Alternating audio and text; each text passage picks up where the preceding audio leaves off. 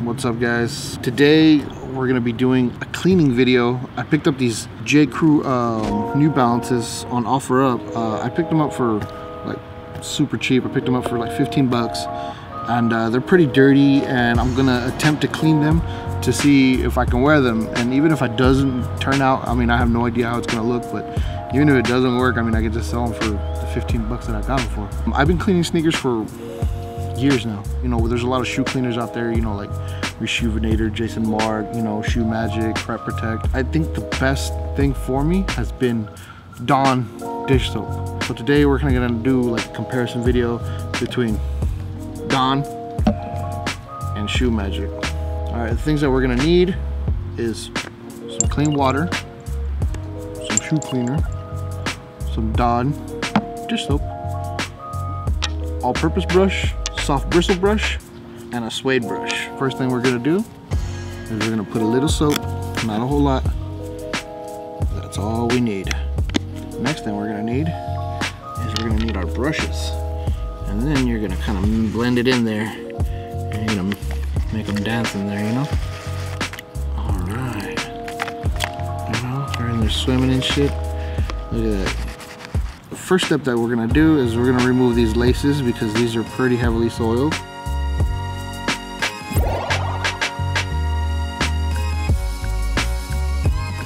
All right, laces are out. Now I keep a shoe tree in mine. It's not something that you have to have, but you know, I just like it because it keeps the shape of the shoe and I can get to all the crevices and cracks. I usually get like an old t-shirt or a rag or whatever, and I leave it there kind of just, one, to dry things, and two, to like, you know, lean it on its side and things like that so it doesn't get dirty. And then I have my actual like drying rag. Preferably you should use a microfiber towel. I'm kind of ghetto and I just use these little hand towels that I have. With suede shoes, you want to take off the most excess water out of the brushes. You just want enough to get some good like lathering in there, you know? And you're gonna want to do it in a circular motion like that. Now suede naturally bleeds, you know, it's not, you know, especially like, you know, color suede and stuff like that. There is gonna be a discoloration kind of, not totally like, you know, terrible, but there will be one.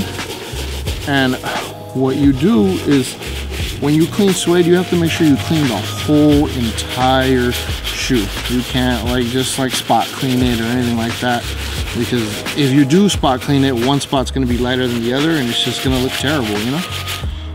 I don't know why this guy treated these shoes like this though. Maybe to some people, you know, shoes ain't nothing, but to guys like me, you know, and most of you guys out there, you know, we really care about our shoes. You know, so this is just the utmost disrespect, you know?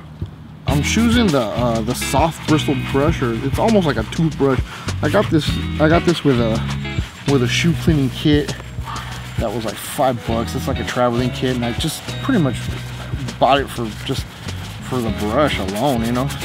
It's a Sperry brush. I got it with like it's the shape of a little shoe, and I got it with a little travel kit.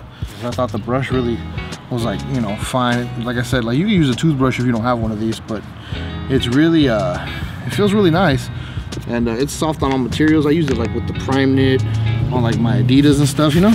So we're pretty much done with like that top part, you know, the top treatment. Hopefully it comes out better. I'm still seeing some pretty deep stains in there, but while, you know, the soap sets in, I'm gonna hit up the midsole, and with that I'm gonna use my all-purpose brush, and we're just gonna go to town, you know? You ain't gotta worry about scraping nothing with this bad boy. Like I said, whoever was using these bad boys had no fucking respect for his damn shoes. So we're just trying to clean up this man's mistakes. How do you guys think these are gonna come out? On a scale of 1 to 10. And they're pretty dirty, so, you know, it's a 50-50 shot, I guess. What's your guys' opinion? You guys think I'm fucking crazy? You guys think there's no way? Or are we gonna be able to salvage these bad boys? All right, the Dawn one is done, so we're just gonna let this bad boy dry and see how it turns out. All right, now we're on to the right shoe. So this one right here, we're gonna use Sneaker Magic. Now, other than them corny dudes who be hounding you at the mall, telling you, hey, yo, let me clean your shoes, let me clean your shoes. you got a scuff right there, blah, blah, blah. This stuff actually works. Or I'm under the impression that it does work. I've used it and I like it, you know. Those guys are gonna try to, you know, you tell them, yo, I already got a pack, and they'll be like, oh, well, do you have the big pack, you know? And they try to get you like a bigger package. But I mean, they're working on commission, you know, so what are you gonna do? This stuff actually does, it works pretty well. I'm pretty impressed with it. So we're gonna see how it does with these beaters right here, because these are pretty beat up. All right, guys, so we got some fresh water, and now we're gonna give the Shoe Magic a shot. This middle of the mall shit right here. It says that to put it on the brush. So we're just gonna put it on the brush like that, and then we're gonna dip it in water, and we're just gonna go to fucking town, you know what I'm saying? So let's do it. We're out here, I'm cleaning shoes for you guys. I'm hoping you guys watch it, because if you don't, it's gonna be kind of disheartening, as they say. You know, you guys just watch for like a minute and be like, oh, this guy sucks. I don't know about you guys, but I really get a kick out of cleaning my shoes. It's like I don't know, I get like relaxed. I just get in the zone and just start unwinding, and you know, just, I don't know, it feels nice, you know, like it's just you and the damn shoe, you know, the brushing movements and all that other stuff. It's like my therapy. It's like my cheap therapy. Are you guys into New Balance, or are they just like a fad? I don't know, I think they're here to stay. I mean, they have the longevity, they've been around for a while. And you see that huge freaking pimple right there? I don't know what that is. I don't know what this guy did. You know, there's a story behind that dot right there. It could have just been a rainy day, but still, there's a story behind that dot, okay? We want answers. We want to know what's going on. Well, now both shoes are clean. They've been both, you know, been treated or whatever. I'm really excited to see, you know, which one's going to be better, which one's going to work out best. The Dawn dish soap or the Shoe Magic stuff. I want to see if I've been saving money or if I've been selling myself short with the dish soap. We have to let them dry, so they have to dry for at least 24 hours, all right? All right, so we got the shoes back. To me, they look a little better. They don't look bad. I mean, they're ugly, but they're not in the greatest shape. But to me, they look 10 times better. You know, I put a lot of work into it, a lot of elbow grease into them. You know, I think they came out okay. I mean, they're still wearable. The shape is still there, all that other stuff.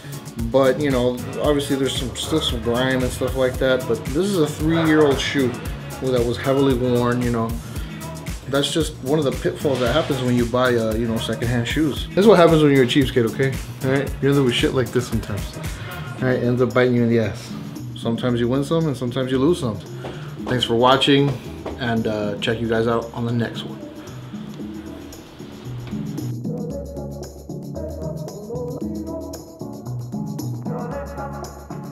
Viva.